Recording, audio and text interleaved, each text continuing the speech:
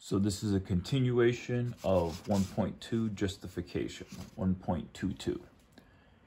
Even if society recognized SoftWar, is it safe to assume they would adopt it before it's too late?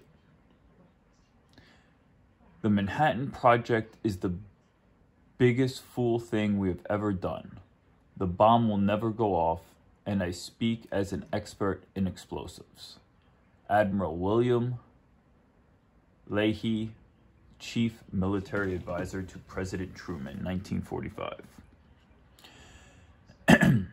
Expanding upon this thought experiment even further, let's assume that 1, soft warfighting is possible, that 2, future wars could be partially fought using some kind of soft war protocol, and 3, U.S. National Defense Fellows have successfully identified a key enabling technology for this type of warfighting and are actively working to raise awareness about it, to the point of dedicating more than a year of research to developing a theory about software to inform the public.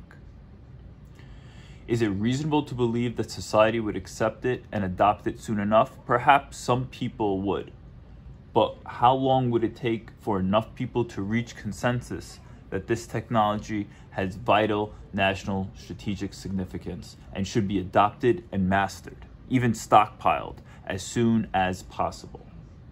He has it as a question, but many of these questions should be just statements, but here we go. Would society reach consensus before their adversaries reached consensus? Would they adopt and master this new strategically vital power projection technology before their adversaries adopted and mastered it? As has always been the case with the emergence of new strategic vital power projection technologies, timing is everything. This thought experiment highlights a national strategic security dilemma. If a new technology does not have vital national strategic security implications, this would imply that barriers slowing society down from reaching consensus about the strategic importance of that technology would represent a national strategic security hazard.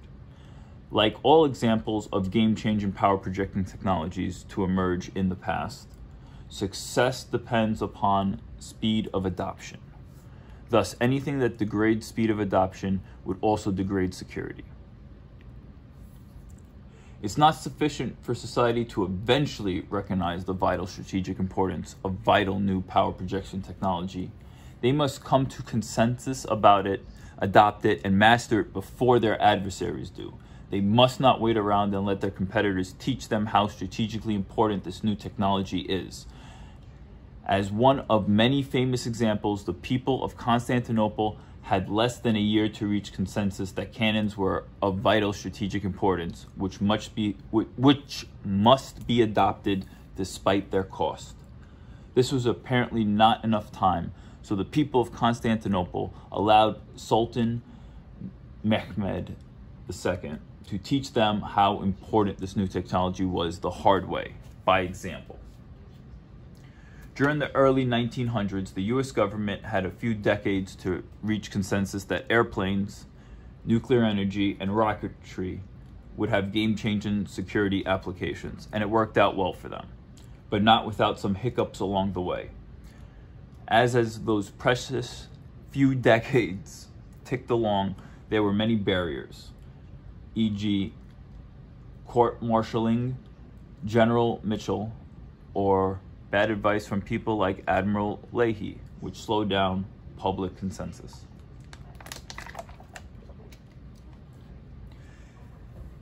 In the 1930s, Albert Einstein concluded that nuclear energy likely wouldn't be attainable in his lifetime.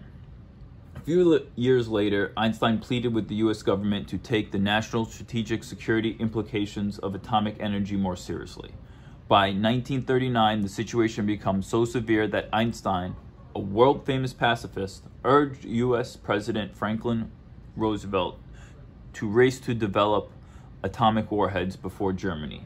Many forget that Einstein's famous letter to Roosevelt doubled as a mea culpa letter after he famously discredited the potential for nuclear energy and famously advocated against war.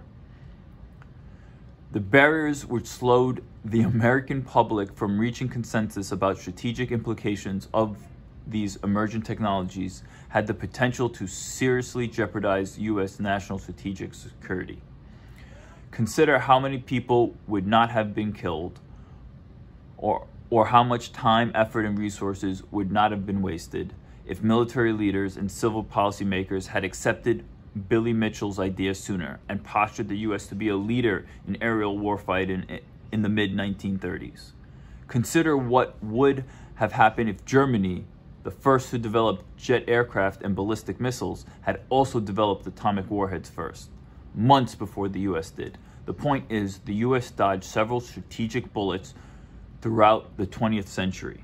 Is it reasonable to assume the U.S. will keep successfully dodging bullets when the next strategically vital power projection technologies emerge throughout the 21st century?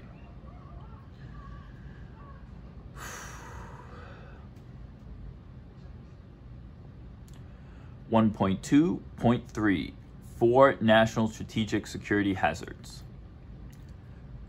Protect your heads with shields in combat and battle. Keep your right hand armed with the sword. Extend it in front of you at all times. Your helmets, breastplates, and suits of armor are fully sufficient together with your other weapons and will prove very efficient in battle. Our enemies have none and use no such weapons. You are protected inside these walls. Purported final speech of Emperor Constantine XI during the 1453 Cannon Siege of Constantinople. These thought experiments are designed to beg a question. What barriers slow the adoption of emergent power projection technologies that have vital strategic security importance? The reason why this question is so important to beg is because every answer to it represents a national strategic security hazard. So what specifically are the barriers that slow adoption? The author proposes 4 answers: lack of general knowledge about the profession of warfighting, pacifism, analytical bias, and cognitive dissonance. One thing slowing society from adopting emergent power projecting technologies is a general lack of knowledge about the profession of warfighting. Some people simply don't have enough experience or understanding with the basics of physical security to make the connection and encourage rapid adoption. This makes sense considering how less than 2% of people actively participate in this profession. Warfare is a niche field of expertise that almost everyone in society outsources to people like the author. Another barrier is pacifism. Some people are perfectly capable of understanding the potential strategic implication of a new technology, but they have a hard time accepting it because of moral, ethical, or ideological objections. Pacifism slowed the development of both air forces and space forces and was especially prevalent amongst civil scientists during the first decade of nuclear warhead development. At one point, President Truman called Oppenheimer a crybaby scientist and forbid him from visiting the White House because of how much Oppenheimer struggled to emotionally reconcile the development and use of nuclear warheads based on moral, ethical, and ideological objections. Air flight, space flight, and nuclear energy weren't technological milestones that many in society wanted to preserve for strictly peaceful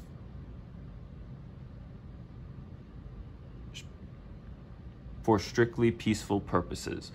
These people were perfectly aware of the fact that air flight, space flight, and nuclear energy technologies could be used for physical power projection and warfare.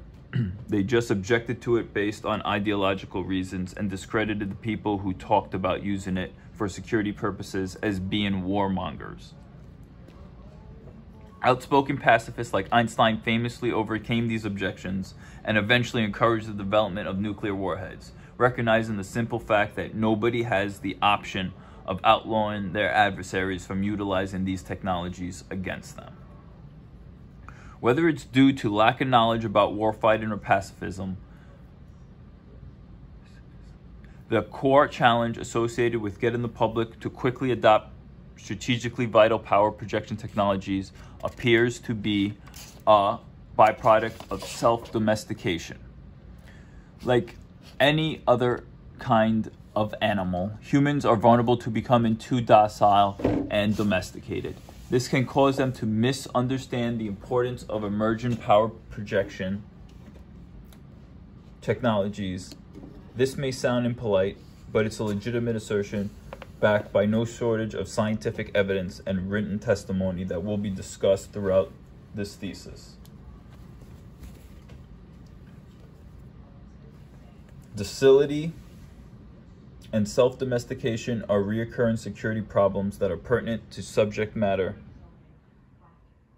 concerning national strategic security and any emergent physical power projection tactic, technique, or technology. It's possible for human populations to spend too much time separated from nature to understand their own nature. In their comfort, complacency, or perhaps even hubris, they forget how strategically important it is to remain at the top of the power projection curve. So of course, they will struggle to understand how new power projection technology functions and why it's so important for them to adopt as soon as possible. To adopt it as soon as possible. Some have argued that expecting a domestic society to see the functionality of emergent power projection technology, i.e. weapons technology, is like expecting a golden retriever to understand the functionality of a wolf collar. This concept illustrated in Figure 3. In their domesticated state, golden retrievers don't know what they are and where they come from. So naturally, they aren't going to understand what happens when they encounter the natural, undomesticated versions of themselves.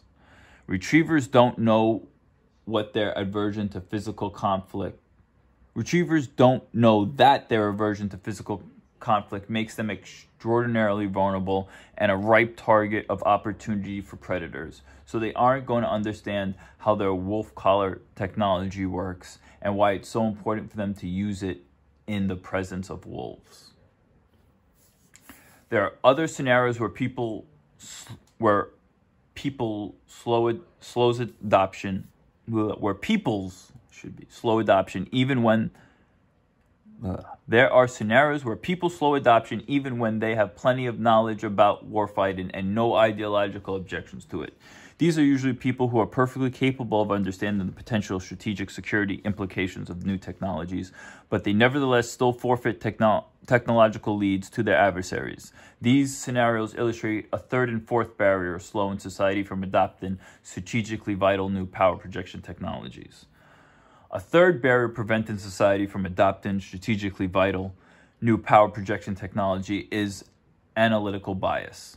Sometimes people aren't aware of how biased their analysis of a given technology is because they don't recognize their assumption that the first intended use case of a given technology is the most important or even the most relevant use case. For example, when alchemists first started to theorize about the medicinal risks and benefits of black powder, they were inadvertently biased because they only analyzed the first intended use case. They weren't aware of the assumptions they were making, namely the assumption that black powder was strictly a form of medicine that couldn't be useful for several other applications. Why did alchemists make so many assumptions about black powder? Perhaps it was just because they intended to build medicine, so they named it medicine and only evaluated it as medicine. This created a barrier to national adoption of black powder that existed for as long as nobody thought to use a different theoretical framework to analyze black powder as something other than medicine. While this is somewhat of an oversimplification of the issue, it illustrates the point that this same phenomenon could also be a barrier slowing down U.S. adoption of what could become critical proof of work cybersecurity technologies like Bitcoin. We need to recognize the assumption we're making that the most important or even the most relevant use case of Bitcoin is its first popular use case, internet money. There is no shortage of examples of emergent technologies where it's not reasonable to assume that the first intended use case will be the technology's primary use case. A fourth barrier is cognitive dissonance. Sometimes people can see the essentially important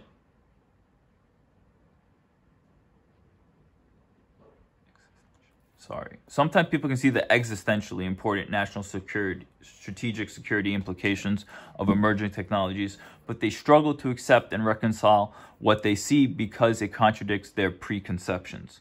Faulty preconceptions can be caused by phenomena already discussed, like a lack of warfighting expertise, ideological objections, or analytical bias, but they can also happen due to fear, shock, or even pride. In plain terms, change is scary, and it's easier on the emotions to ignore or discredit the threat because we don't like the way it feels to be threatened, especially if we become too accustomed to being the top dog. Esteemed gunnery specialists of the British Royal Navy bitterly opposed adoption of the Whitehead's self-propelled torpedoes because of how hard it was for them to reconcile how effective this technology would be at subverting and countervailing the combined strength of their navy, the world's most powerful military force at the time. Oh, I thought there was another part. It's hard to dedicate one's career to the mastery of one form of war fighting only for it to become obsolete by the emergence of a new power projection technology. As history has shown time and time again, all it takes is one engineer to subvert the authority of an entire military institution and undermine its combined expertise. As Edwin Gray notes about Whitehead, this relatively unknown English engineer exerted more influence over the tactics of naval warfare and the design and development of warships than all the world's top admirals and naval architects put together. Cognitive dissonance due to fear, shock, or pride could also explain why the U.S. rejected General Mitchell's theories about how vulnerable U.S. naval warships would be against aerial bombardment. General Mitchell famously led a demonstration where a captured German warship was sunken by an airplane-launched torpedo to demonstrate how easy it would be for adversaries to employ the same power projection tactics, techniques, and technologies against U.S. battleships. Nevertheless, officials rejected his assertions about the emerging strategic importance of air power and continued to invest heavily in the development of battleships throughout the 1930s. Probably some kickbacks and people making money going on then too. Always follow the money. Accepting the national strategic implications of disruptive new power projection technologies and then pivoting to adopt it as soon as possible is naturally going to be hard in systems that have been intentionally designed not to change quickly. This challenge is compounded by the complexities of novel technologies with a steep learning curve. Let me start again. Accepting the national strategic implications of disruptive new power projection technologies and then pivoting to adopt it as soon as possible is naturally going to be hard in systems that have been intentionally designed not to change quickly. Like a pipeline. This challenge is compounded by the complexities of novel technologies with a steep learning curve. But other times, such as in the case of the emergence of the Whitehead torpedo, lack of adoption could be attributed to hubris, cognitive dissonance, or sunken cost fallacies. We've already built this. Generally speaking, being able to recognize the strength and disruptive potential of new power projection technologies requires one to be able to recognize one's own weaknesses and vulnerabilities to those technologies. For this reason, accepting the emergence of disruptive new power projection technology requires a population to accept the fact that existing defense systems, which they probably paid a lot of money for, aren't going to make them as dominant as they thought they would. Called it. Investing substantially in kinetic warfighting technologies may not provide as much security as expected and could lead to a substantial amount of sunken cost if other nations learn how to utilize non-kinetic or soft warfighting technologies via cyberspace that can bypass kinetic strength. If this type of situation were to happen, it would be the fiduciary responsibility of those responsible for sinking so much money into increasingly irrelevant kinetic warfighting technologies to accept these sunken costs and maneuver accordingly. Cut bait. Fold the hand. You're beat. Let's go. Okay. Moreover, shock and even denial are common responses to the sudden existential dread faced by a person or population when they realize they are losing a vitally important technology lead to their adversaries because of assumptions they didn't realize they were making. Assumptions like expecting the next war to look like the last war, or expecting digital age war fighting technologies to look the same as non-digital age warfighting technologies. It is hard to reconcile the idea that one's baked-in assumptions about the future of warfare could irrevocably harm one's country. But this is the responsibility of all leaders, especially military officers. Empires rise and fall based on the baked-in assumptions guiding the decisions of those entrusted with the responsibility of national security. And warfare is a path-dependent phenomenon that is highly unforgiving to people who make miscalculations because they don't take the time to seriously question these assumptions. The point is that no empire is safe from technological disruption. It's strategically essential for populations not to allow fear, shock, hubris, complacency, or sunken cost fallacies slow their adoption of important new power projection technologies when they emerge. Speed of adoption has always been critical. This is especially true when factoring in how severe and highly path-dependent the consequences can be if vital new power projection technologies aren't adopted quickly.